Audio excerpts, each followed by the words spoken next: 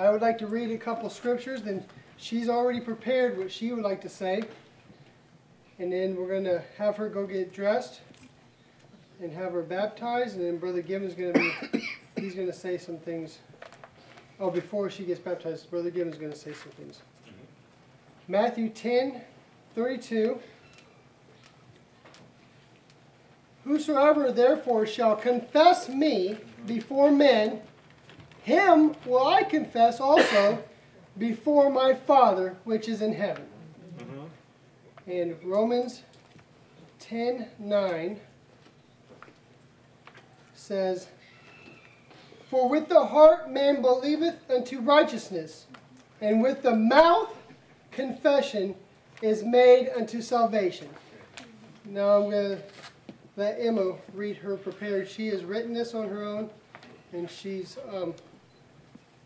sees this as she's very tender. We have talked to her about sin, and this is she's very tender, and she is ready at this time. Go ahead, Emma. Jesus is the Son of God. He is our Savior because He died on the cross to take our sins away.